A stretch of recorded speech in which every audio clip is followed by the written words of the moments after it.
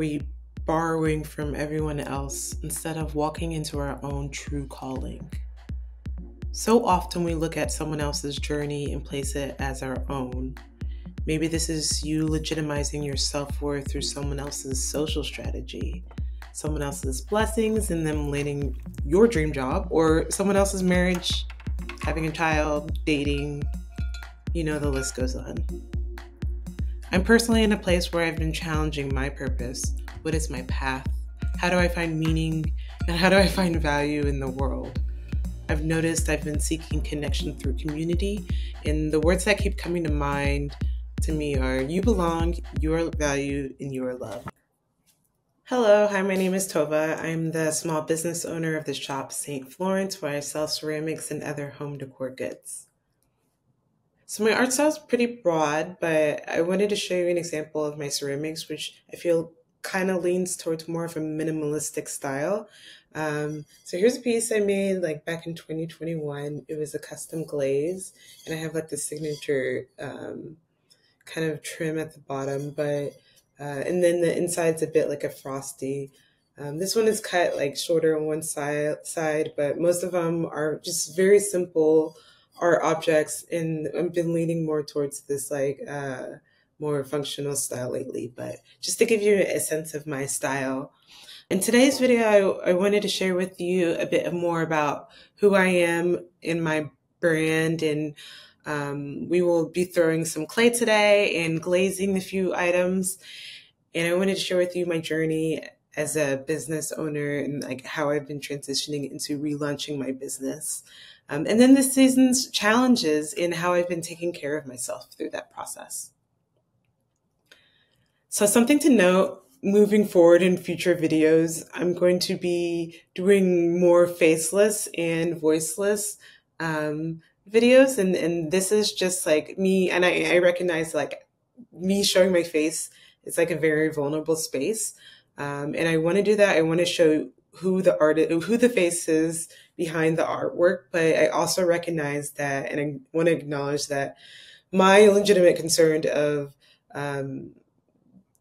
data, and that my face, who I am, the data that's being used on these platforms are being scraped for facial recognition and voice recognition technology. And so I just want to limit the amount of my interactions doing so, and just be really intentional in how I show up to you guys. I already know my data is out in the world, but I want to limit these interactions from my ease of mind. So most of my videos will be me showing my work and my art process, and less about ta-da, here I am. So you'll see a bit of both, but thank you. So a quick summary of who I am. So I live in Oakland, California. I've lived here for over 13 years now, and I'm self-employed freelance. I'm a consultant in architectural and interior design, marketing, brand, creative, social, animation, product, all the things, all the good things. So I'm in the process of starting my own tech nonprofit and joining a fiscal sponsor. I would love to share more with you about what that is, but I hope to share that in a future video once I feel more comfortable and confident in that realm. But I'm not trying to make money. I try to hang out with friends where we go on road trips to wine country and just go do picnics, do self-care activities like spa days, and I love doing crafty things. Here I am, here's all of me, and let's get started.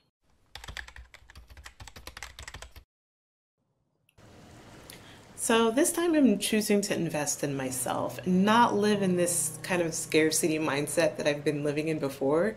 I'm purchasing a ceramics wheel, and I went to my local clay store to pick up the wheel and pick up a lot of other goodies.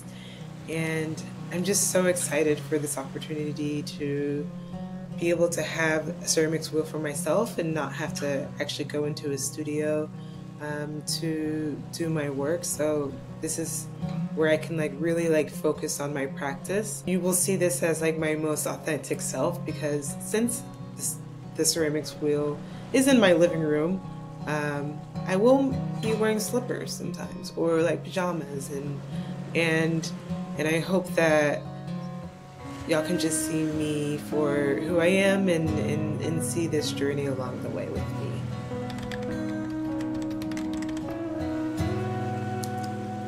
So my shop is named after my mother, Florence, who was a super creative and artistic person, and I also thought she was a saint. She was a generous giver, and years ago she owned her own business, and she made clothing, and she taught me how to sew. She taught me how to do a lot of different crafts, and I wanted to name my business after her, and so it's called Saint Florence, the Community Giver. And when I first started this was in, I think, 2015. I tried creating a subscription box company, and kind of was a flop, but it was a great opportunity to like learn about marketing and how to figure out who my target audience is and how to even just like start a business. So that was a unique experience for me, but it kind of flopped because, I mean, one, you kind of need a lot of funds to start a subscription company and bulk order purchases for the different products inside of it. And as I was selling it, I recognized that people, and one of the things I would put in my box is my ceramics, and I noticed people were really excited about that. And so I kind of leaned in more towards selling my ceramics, and that's where I kind of pivoted into really focusing on my craft and ceramics. Within the past 2 years, though, I went on an art hiatus, and I took a break from all art, and except for my day job. Like, I was still doing art as a design manager, but I stopped posting on social. I got off of Instagram.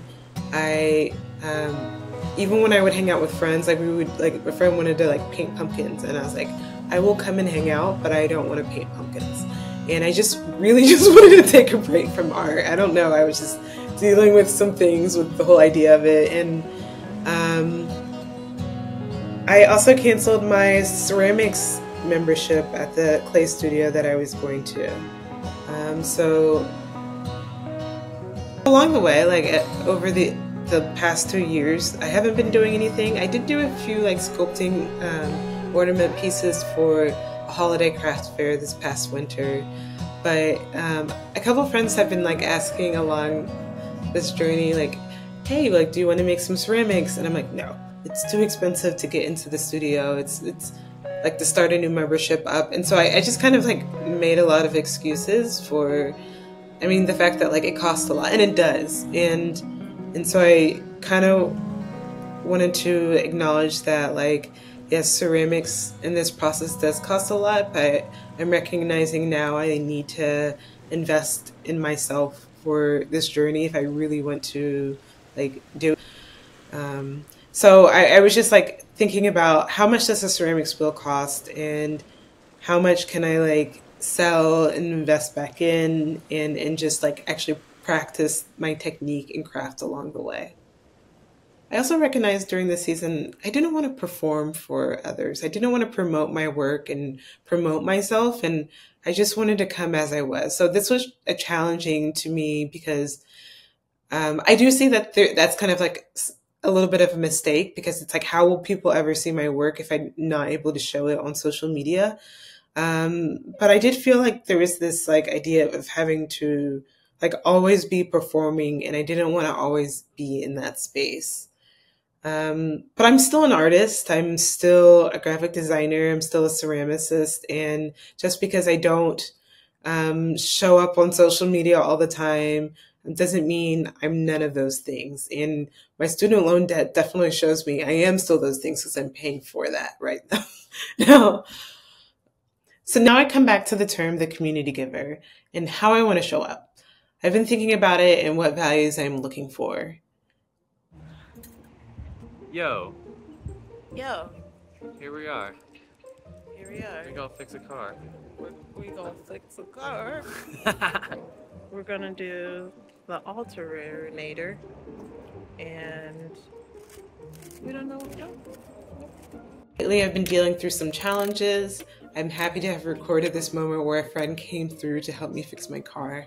Also, some YouTube tutorials lie that it would only take 5 minutes to fix an alternator, however you say it. Although this was fun to do, I now have a growing respect for mechanics and will just get this fixed next time in the shop. Here we go, test it out. How did we do?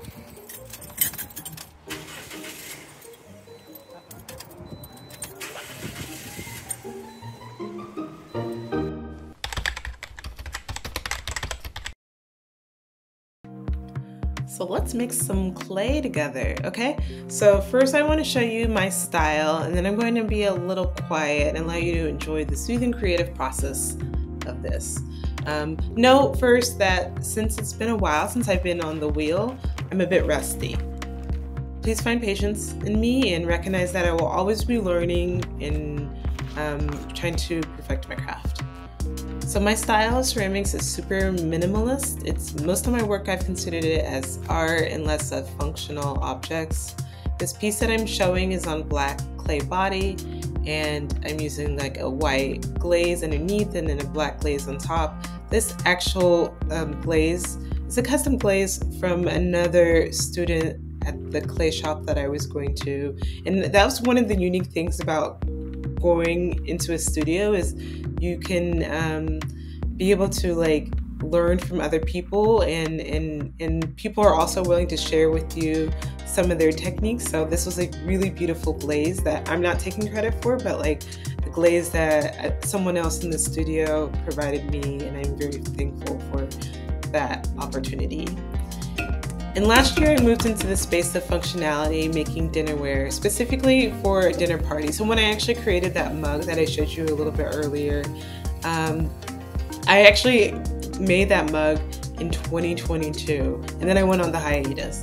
And then I sold it at this craft fair at the end of last year, and everyone wanted it, and it just kind of showed me, I was like, okay, well, I should maybe just like look at what's actually working and what do people like. So I will move more into this functionality in making more dinnerware pieces, and I hope you guys like it.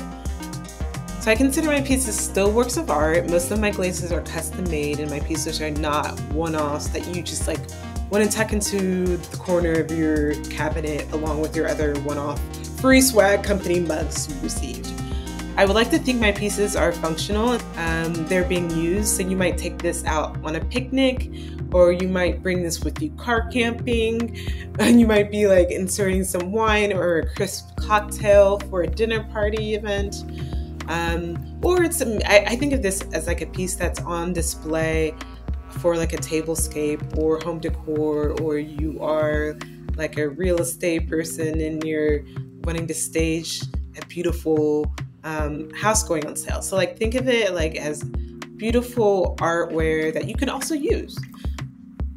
In 2020, I participated in Clayroom's Warp Art Residency, which got me free classes and studio access, plus an art gallery show at the end of the season.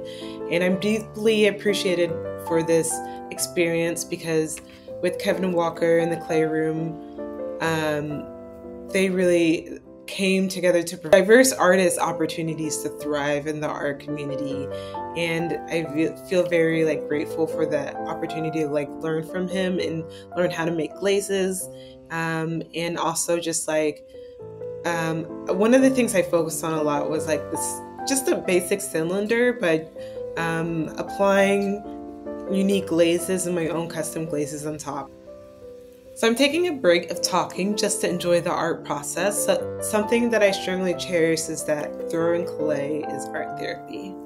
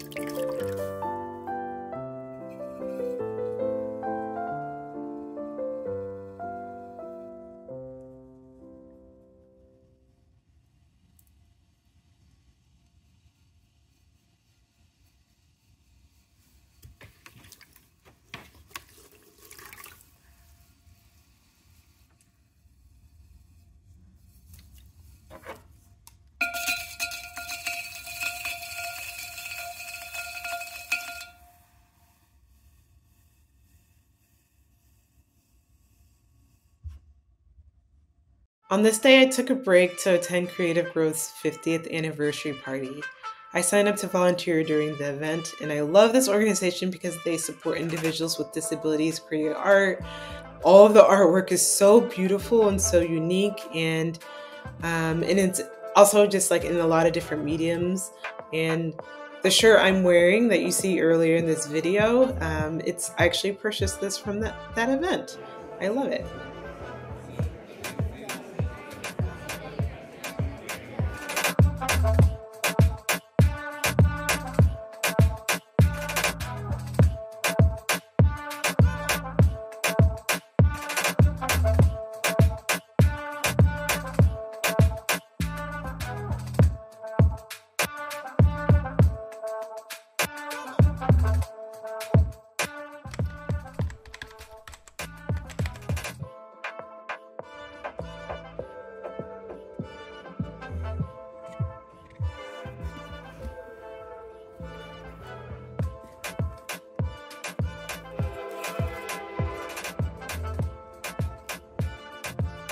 Okay, so now it's Friday night. I'm feeling a bit introverted today, and I chose to stay in. I'm watching the TV series Palm Royale while glazing a few pieces. The ideas behind the letters, so I was thinking of like super cute kitchen core clay products, and along with like classic dinnerware. This is more of like the playful side of like creating actual like refrigerator magnets.